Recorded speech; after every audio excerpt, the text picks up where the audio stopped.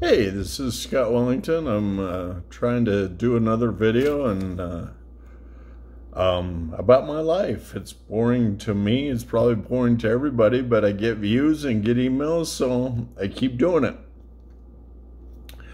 So, picking up where I left off, I made it through the skull surgery and made it through my coma.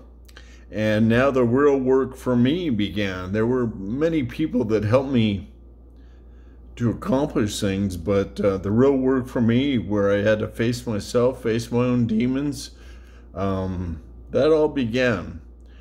At first, I learned how to breathe on my own, and the wonderful nurses and medical staff took care of everything else. They fed me, they, took care of everything, gave me sponge baths, and I'm not trying to be creepy about that, but they took care of everything else. All I focused on was learning how to breathe.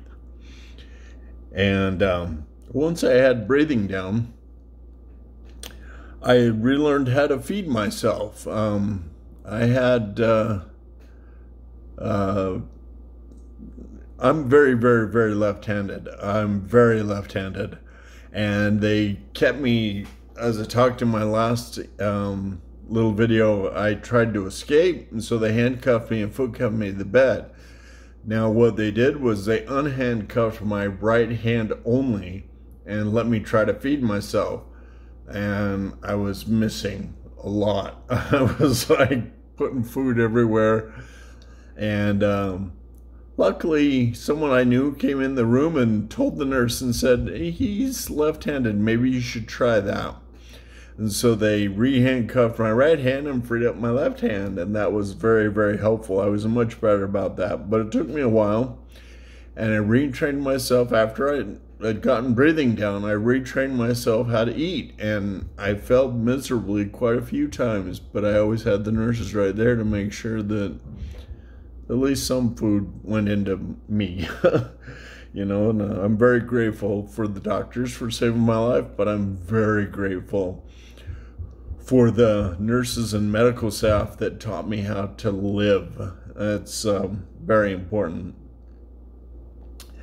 So anyway, I retrained myself how to breathe and how to eat, and then I retrained myself how to at least sit up and get into a wheelchair, transfer into a wheelchair.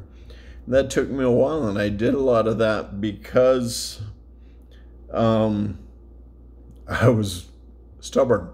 It's like, and I've been independent my whole life, so I didn't know how to not do that. Having other people, I'm very grateful for all of the medical staff that helped me, but everyone that helped me, it was very hard for me to be able to allow people to help me.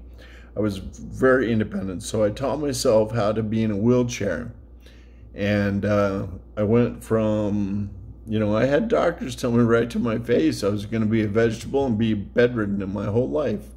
And that's all they could do. I was lucky to be alive, which I'm not arguing. I'm lucky to be alive. But I disagreed. I was like, I'm not going to just be a bedridden vegetable. And so I retrained myself how to be in a wheelchair, and that took me quite a while. It's quite tricky to transfer from a bed to a wheelchair. And then I worked very hard, and I fell very often, and I taught myself how to use a walker. And if I could walk 18 inches unassisted with no help, it was a big deal and a good day. Now, 18 inches, that's about 12 inches. You figure about half that again.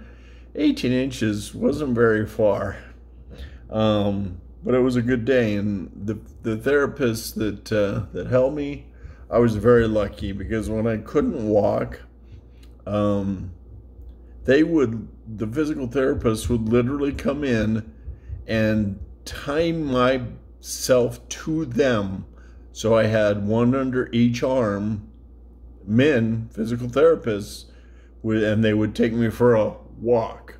And it was just to give me range of motion. It was to help me move and use my ankles and my knees and my hips. And I'm very grateful to them as well. And because they did that, that has provided me to be able to have the freedom I have now. Otherwise, I'd be a kind of a human rock and just stuck where I was at. But anyway, if I walked on my own 18 inches unassisted with no one helping me, no one carrying me, I was just in between. You've probably seen the videos of those people. I had bars on each side of me, wooden bars on each side of me.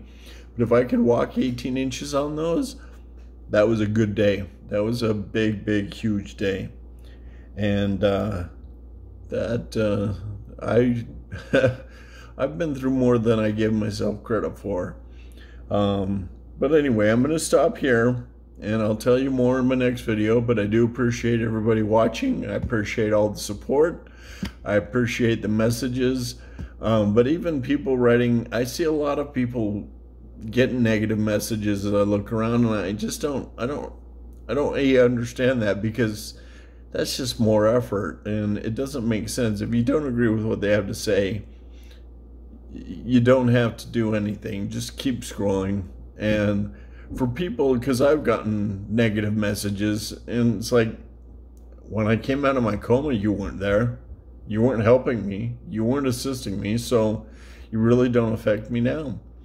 And I'm going to keep that same attitude my whole life. If someone wants to be negative and be against me, that's fine. But it doesn't affect me. And I hope it doesn't affect anyone out there. I hope that everyone follows their dreams and is brave, you know? So I'm going to sum it up with: be a leader, be positive, and be optimistic. And I'll add more to the story later. Thank you.